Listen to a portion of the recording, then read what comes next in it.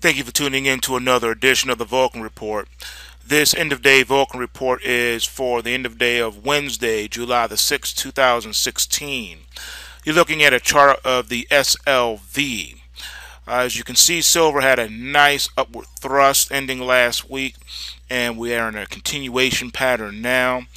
Good upward momentum, and we are locking in an upward move here, hitting new 52-week highs. And right now, $20 is the next target here on the SLV, and we should, before this move sees any significant correction, we're looking at possibly $22.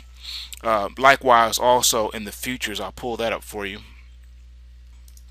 As you can see here in the silver futures, pretty much pulled back here, making a wick. I believe we're just probably going to test the support and initial breakout for this week, and then we're going to head back higher. Locked in here also, great volume, upward momentum, and it's really starting to break away now with your first support at the 1860 handle. So this is really showing and proving exactly as we had predicted in the days and weeks leading up to this, as I told you what the target was going to be. And it's doing exactly what it should be doing here. So great momentum, and this should continue. All right, looking at the gold futures, pretty much the same story here, locking in this uptrend. Momentum's increasing here. We have very strong support right now at the 1317.30 and 1265.20 and 1230.40 is very strong support. And this market is pulse waving positive, and it's really looking good here. And I expect this one to continue also as we head toward 1400. All right, looking at the GLD, same situation. As you can see here, gold hitting new 52-week highs as well. Locking in this uptrend here, and this GLD right now should have enough power in it to get up to around 135. Looking at the US dollar index, as you can see here, it's getting into the overbought situation, kind of moving alongside the bottom of the Kumo cloud. All right, technically we're still below the cloud on the closes, as you can see if you look at the body of the candles, even though the wicks are inside of the Kumo cloud. So still a wishy-washy scenario. You have resistance here, but you're pulse waving positive, but you're not really breaking out on strength and closing into new highs. You're kind of just in a sideways situation, and your support is looking a little questionable. It's not in a straight smooth line. It's starting to break up a little bit. So that's usually what happens when you see a lot of manipulation going into a market. Things like that happen. They're doing the best they can to keep this thing propped up, but it's still any man's game right now because this Brexit situation is intensifying. Let me show you the one caveat for this dollar. All right, looking at your British pound, this is your initial Brexit reaction, and then we have follow through, but we didn't close on a new high. But now here we are.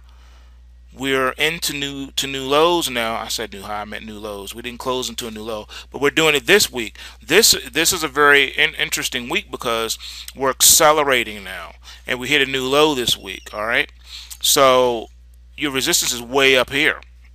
All right, and you're pulse waving negative in a big way right now, and you're locking in on this downtrend. So this is really starting to look nasty, very ugly in the British pound. This could help prop that dollar up and send more money into the dollar.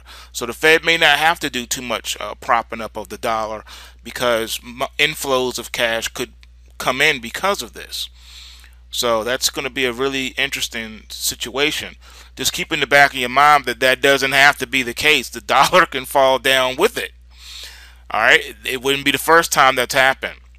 correlations and things do break down. If there's a run on paper currencies, on the fiat, you could see that. You could see something really strange like that happen.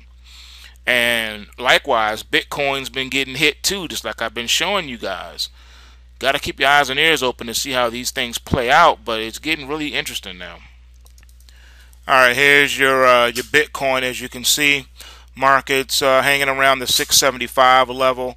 You saw how low it did get, and now here you are rising up, kind of moving with the dollar like I showed you before.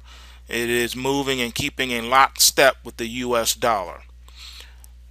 And we've already gone through that, why that's the case. Peep my previous videos if you have any questions about that.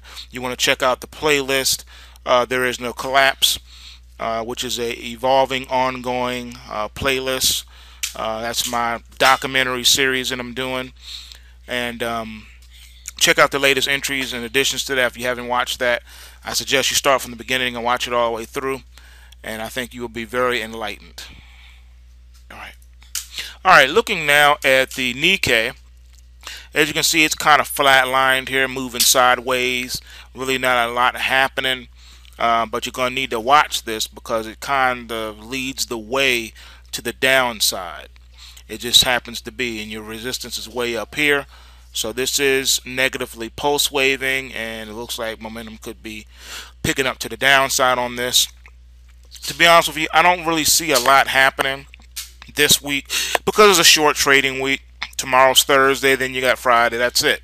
So I think the action that we're going to see is really going to pick up starting Sunday night into Monday, going into next week. Next week will be interesting for sure. So that's something we're going to keep tabs on. So remember, until then, remember, bulls make money, bears make money, but pigs get slaughtered. So take what you can, give nothing back. And if you're not making money in the markets, you need to fire yourself and hire me. Peace.